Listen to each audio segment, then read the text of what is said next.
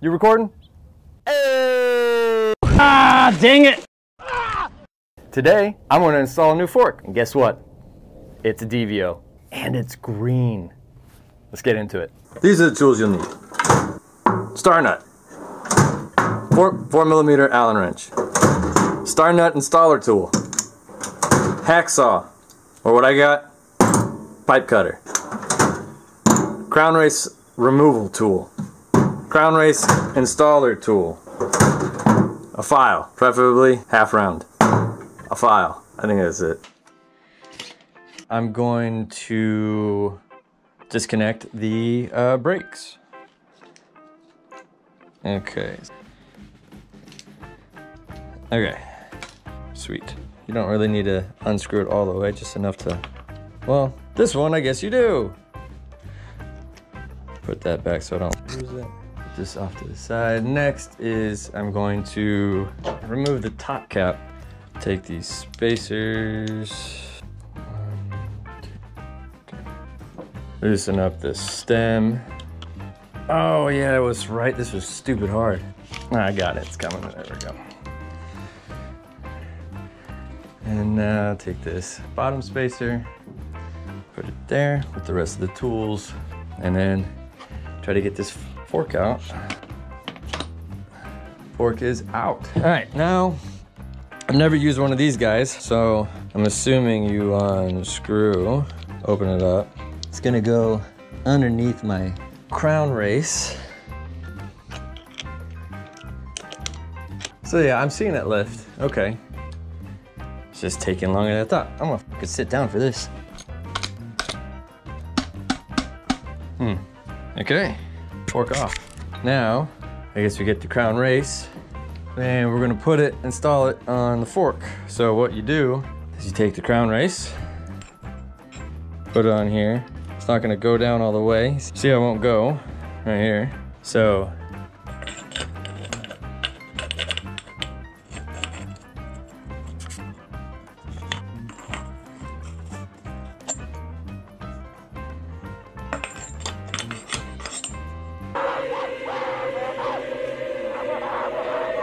oh, you know what? This came with an Allen wrench. Oh, thank God. I was about to be super pissed.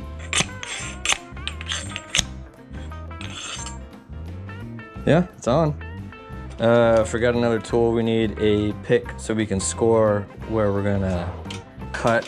So this is what I'm gonna do. I'm going to add the spacers and stuff. I'm gonna install it as if it was going in. Okay, that's all the way. Put that in there. One spacer. Okay, the stem now. God dang it. This is gonna be a pain in the butt. Take it back off. We're gonna have to bring this down.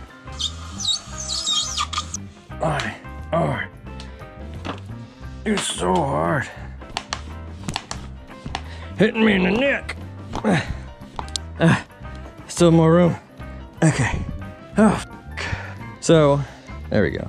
What I read is you want like 3mm below your marking of your top spacer or headset, because you need that room for adjustment. So I'm just curious, what does the 3 look like right under that 190 mark? So that was one measure. I'm gonna measure again once I get it off, if I can get it off. Out of all of this, I think this is gonna be my hardest thing to do. And I'm just gonna bring it to 3 and see what that looks like. So we have, there's the, right there. That's my mark. That's the 3mm below it. Double check. This is the 3mm. That's 3mm below. Okay. I might as well bring the file with me. I'm gonna need that. Should have just bought a hacksaw today.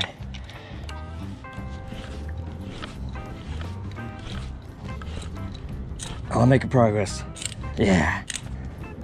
Making progress. Oh. Just snapped off. This is supposed to be like stupid sharp. So you get a file, point it down so you don't get any filaments on your fork, stanchions, and then just smooth it out.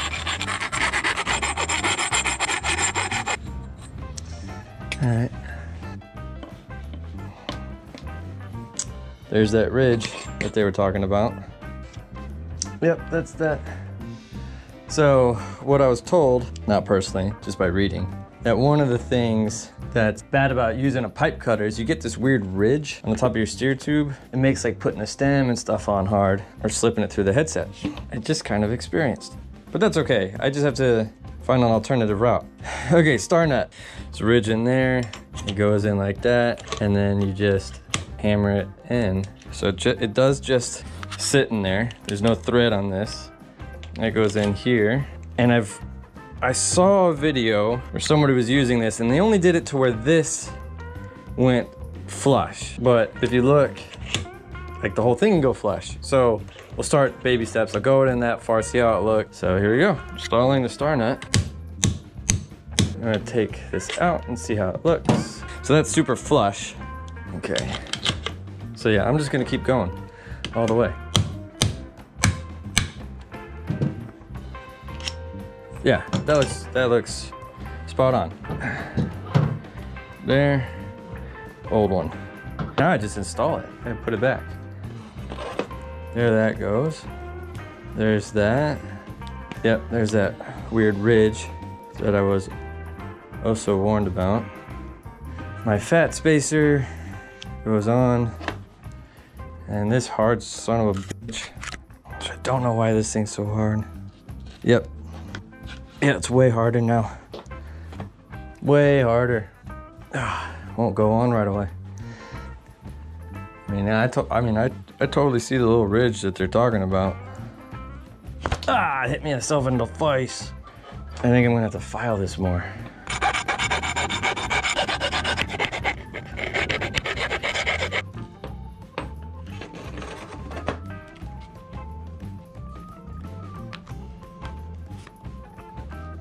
Okay, let's try this way. Ooh, let's get my spacer on. Oh, yeah, way better that way. And then I should have a little bit of space. Perfect. Yeah, all right. No play in the headset, looking good. Let's put this in here. Yeah, you get to sit down.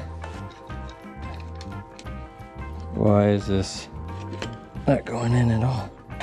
What did I do? No! No! This is for a 160mm rotor, I bet. No! Oh, we have to get online. 160. Fuck me. That's my fault. Oh, god damn it. Well, for another day, I guess.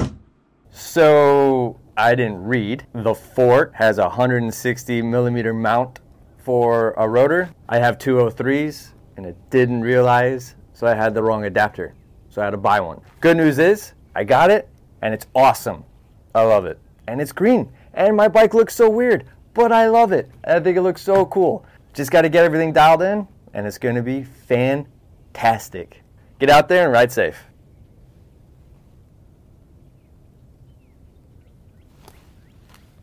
Okay,